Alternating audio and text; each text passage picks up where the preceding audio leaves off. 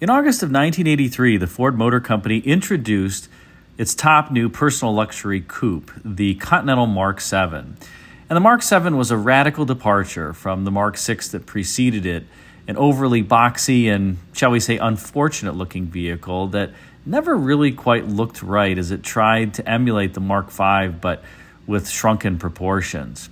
In stark contrast, the Mark VII was a beautiful-looking automobile, particularly in LSC form. And while it had a number of new styling themes associated with it, it did carry a number of Lincoln traditions like the vertical Rolls-Royce-style grille, as well as the faux spare tire trunk hump, both of which were started on the Mark III. To complement the Mark VII's high-tech looks was a bunch of high-tech content, including onboard trip computers and message centers, automatic climate control, four-wheel air suspension, four-wheel disc brakes, and a whole host of power goodies like power windows, door locks, seats, and mirrors.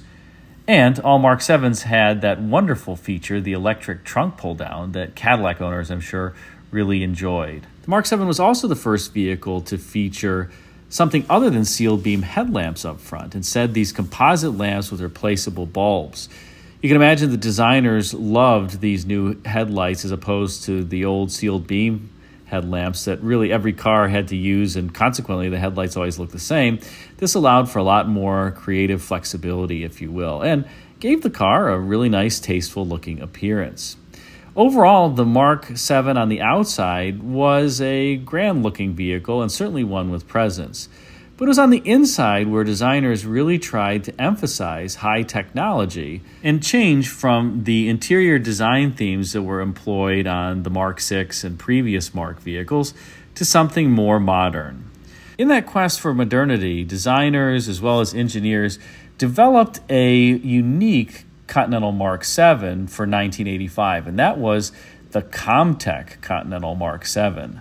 Now, before we talk more about the Comtech Mark VII, let's recall other vehicles that had high-tech interiors in the 1980s, and more specifically the 1986 Buick Riviera, which introduced CRT screens, that is CRT touchscreens, to automobiles in modern times.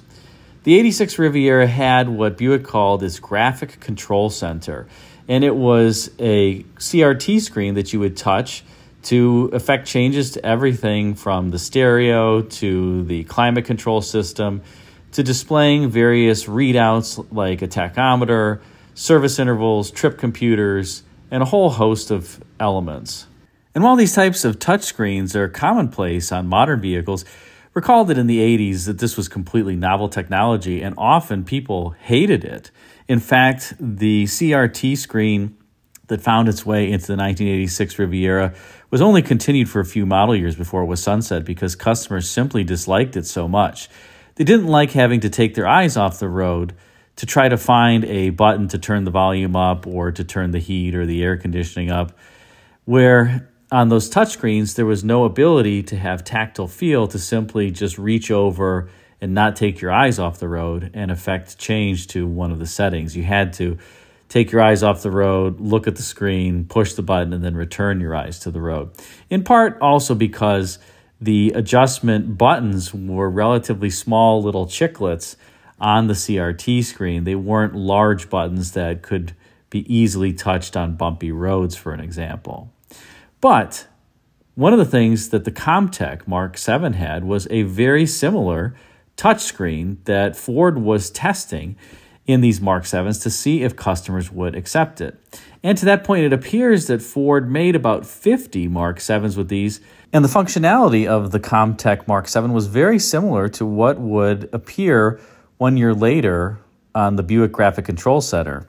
More specifically, the Comtech really controlled all the in-car systems of the Mark VII, everything from temperature to observing what fuel economy the car was delivering, to a trip computer, to having screens for time as well as a date calendar, to also having mode control and speed alarms as well as service reminders, to allowing the owner to perform a diagnostic check of key systems that the computer interfaced with. And you could also change the units in how they were displayed from English to metric or vice versa.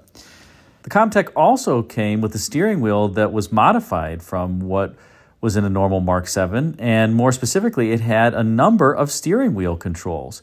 You could do everything from turning the headlights on, to turning on the windshield washers, to changing the radio station, to increasing the volume on the radio, and all at the tip of your fingertips with the controls that you see here that are part of the steering wheel.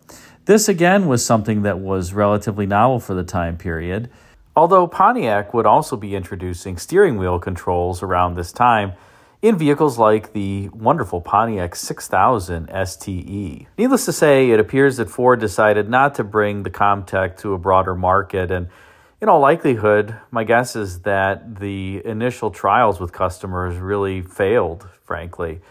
At least if the feedback that Ford received on the Comtech was similar to what Buick received when it introduced its graphic control center.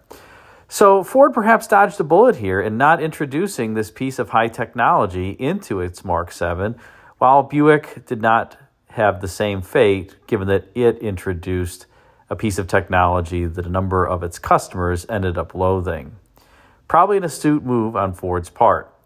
And the Mark VII would continue on to be a very successful automobile, and of course, it was on the same platform as the Ford Thunderbird as it had been in previous years, as well as by this point the Mercury Cougar. In fact, there are some rumors that the design of the Mercury Cougar's rear backlight and C-pillar was originally supposed to be placed on the Mark VII, and that design was changed at the last minute, and the Cougar ended up getting the vertical C-pillar as opposed to the Mark VII. Regardless of how the Mark VII styling evolved, I think you would agree that it is a tastefully handsome car. And as I mentioned, my favorite are the LSC Mark VIIs. They just have a bit more sinister look to them. Let's take a brief look at a video from the mid-'80s showing how the Comtech would have worked. And here you have it, one of the Mark VII Comtechs. There's the Comtech system itself. You notice the individual's pushing the button, changing the climate control there. You can see the cooler and warmer buttons. There's the fuel economy readout with instant and average fuel economy, a trip computer, a clock as well as a calendar function, an ability to control a speed alert as well as display various vehicle information elements and system checks.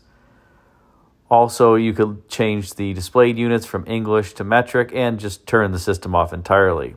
Here's a look at those steering wheel controls, which, as I mentioned, could operate the Comtech, as well as exterior functions like the headlights, the wipers, and you could also change the radio, turning it on or off and adjusting the volume and the stations. So the Comtech was a pretty sweet idea, but perhaps one that customers just weren't willing to accept back in the mid-1980s. And I would make the argument that Ford really dodged the bullet here and let Buick take the brunt of the unfavorable press associated with their CRT screen or graphic control center. But what do you think? Was this something that Ford made a mistake on and not introducing in the mid-1980s? Especially given that it's prevalent on almost every car today. But I do still think even on cars today, people kind of universally hate it, at least a little bit. Thanks again for watching this episode. Hope you enjoyed it. Be sure to comment, and if you haven't yet subscribed, do so. Thanks again for watching.